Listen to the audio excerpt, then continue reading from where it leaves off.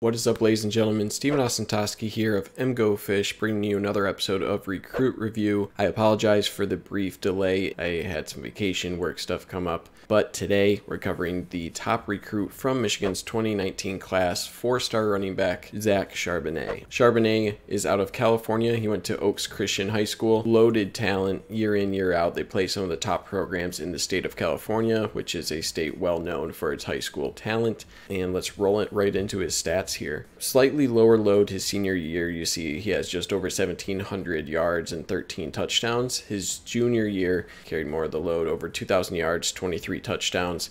He had about 8.2 yards per carry as a senior compared to 7.7 yards per carry as a junior. Some crazy stats his sophomore year. He only had 82 carries, but he put up 23 touchdowns. That means every 4 carries he scored at least 1 touchdown. That's insane production at over 10 yards per carry as well. He wasn't even a starter his sophomore year, so that shows you that Oaks Christian is pretty loaded year in, year out with talent. So he wasn't a camp guy, so I don't have any 40 time or agility stats for you. He did run track. He ran a 11.29 100 meter his junior year. To compare that to other running backs, Saquon Barkley ran a 11.28 his senior year. Also, I didn't list it, but he did pick up about 150 yards both his junior and senior year. Okay, moving on to recruitment. He was a pretty low-key recruit. He didn't hit the camp circuit too much. He had a final group of Michigan amongst some other high-tier Pac-12 programs, including UCLA, USC, Washington, and then another Big Ten program in Wisconsin. That was his final group with Michigan. He officially visited Ann Arbor on June 22nd, 2018, and then committed 2 days later. So I mentioned the Wisconsin offer. He had other notable Big Ten offers, including Penn State, Michigan State, and Nebraska. He had essentially all of the Pac-12 offers, and then some notable offers outside of the Big Ten Pac-12, including Notre Dame, some SEC offers, Florida, Tennessee. He had LSU, Oklahoma, TCU in there as well. He had a really strong relationship with Jay Harbaugh. He mentioned that quite a bit. He also cited the strength and conditioning program at Michigan really impressed him. This was right around the time Ben Herbert was hired last summer in 2018, so obviously that played a big role in getting Charbonnet on board. Okay, moving on to his ratings. All the sites agree he is a high 4-star. Both 247 and Rivals has him as the 4th best running back, with ESPN just behind as number 5 running back in the country. Rivals and 247 also have him as a top 10 prospect in the state of California. ESPN's not as high on him, having him outside the top 10 at 15th. The composite has him right around the 50 range at 46 overall in the country. Rivals has him at 60, 247's the highest at 38, and then ESPN has him just outside of the top 100. All sites agree that he is 6'2", and around 215, 220, depending on where you ask. He was an early enrollee, so he's probably at the upper end of that, if not more so by now. Okay, let's move on to scouting. So height is usually not a good thing when it comes to running backs. Of course, it's not always the case, but you look at someone like Ty Isaac, who didn't really pan out as a 5-star, Bo Scarborough, who was a late draft pick. However, Charbonnet shows agility, good feet, gets low when running. I'm going to paste a full scouting report from Greg Biggins here below. I'll put it somewhere here, I don't know. I'll just say the highlights, but feel free to pause and read the scouting report. Zach Charbonnet is a banger between the tackles. He doesn't go down at first contact. He falls forward, plus top end speed. He's a decisive runner. He shows wiggle and fluidity. He has good pad level, natural feet, instincts, hole awareness. He catches the ball out of the backfield, and he's an every down back. So those are the highlights from the scouting report. All of that at 6'2", 215, 220. Essentially don't get injured, and you're a first round pick. This was essentially the consensus across all scouts who covered him. Pretty impressive. You couldn't really find anything negative about him. Let's get to the film, because that will speak more volumes than any scouting report I can put here. I could have 10 minutes of film here. I'll include links in the description because I highly recommend you watch all of the highlights out there on him. They're ridiculous. I chose a couple plays here that I think best exemplify his skill set, as well as just some of my favorites. Okay, play number 1 here, pitch to the outside. He shows some speed getting to the outside, then an in stride hurdles the defender. Shows great balance after the hurdle as well. I'll show a quick replay here. Gets to the sideline, and he doesn't really lose any speed after the hurdle. He lands, catches himself, and keeps going for the touchdown. Really great. Play number 2 here, handoff near the goal line. Defender in the background shoves him off with an impressive strength, stiff arm there. Thrown straight to the ground. Here's a replay. boom. And then he shows good speed to outrun a couple of the guys in the backfield as well to score a touchdown. Pitch left here, play 3, showing some creativity here, cutting backside, freezes defenders in the backfield.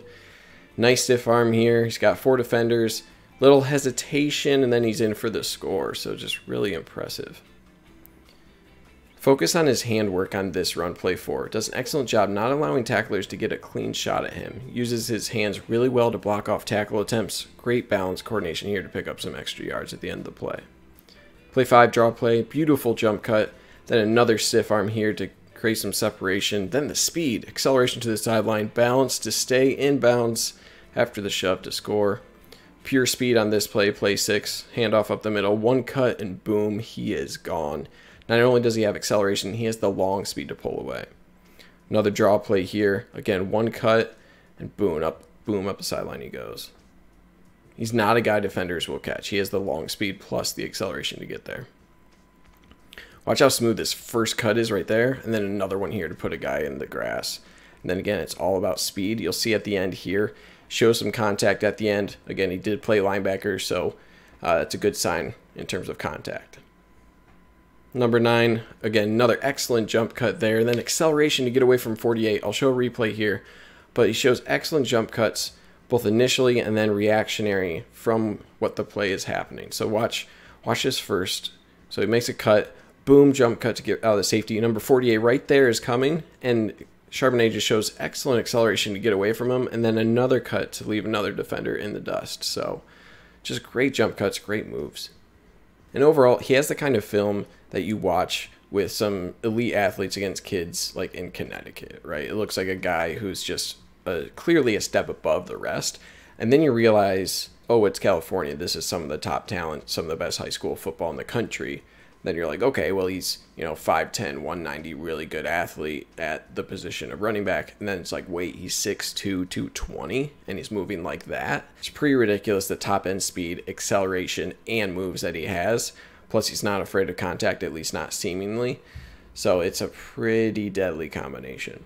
In terms of the good, bad, and what I want to see more of, it's good where his jump cuts, I think he has excellent moves in the open space against defenders. I think his acceleration is fantastic. His top end speed is not elite, but at 6'2", it is plenty. He's a really good stiff arm that kind of goes with his juke move, but he displayed a really adept stiff arm that goes with kind of his hand fighting moves while he's running. And then finally, his vision does appear to be a plus. And then in terms of bad, I don't know, injury. He had a meniscus operation performed this spring, so heal up from that, and then you should be good. Honestly, there's not a whole lot of bad that I see anywhere with Charbonnet here. Real quick before we get to projection, I just want to thank you guys for all the support you've had thus far for the series. You guys have been great subscribing and liking the videos. Really appreciate that.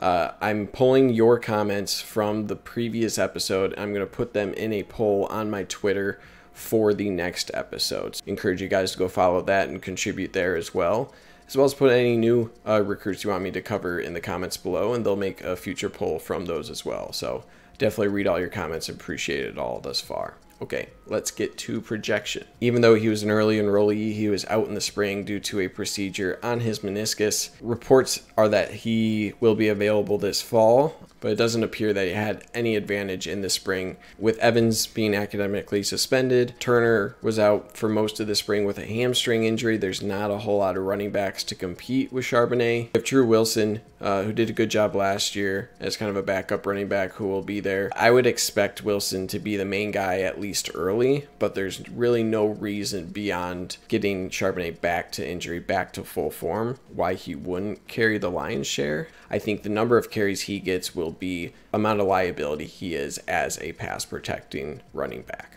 Seems like a sharp enough guy. I'm sure he can do it. As the year progresses, I want Charbonnet to be the guy. I think he has what it takes. It's just a matter of getting him there. If there's one guy in the 2019 class I think Michigan needs to get there, you could argue Dax Hill. I think it's Charbonnet. Having a good, dependable running back, especially one of his skill set, is really the final piece of the puzzle to put together this really impressive offense for 2019. Okay, that's it, guys. That's all I have for you today. Thanks again for watching. Check the description for links to other videos I mentioned earlier. I'll see you guys next episode. I'm hoping to put out a lot more content in July and August. Hope you all have a great day, and as always, go blue.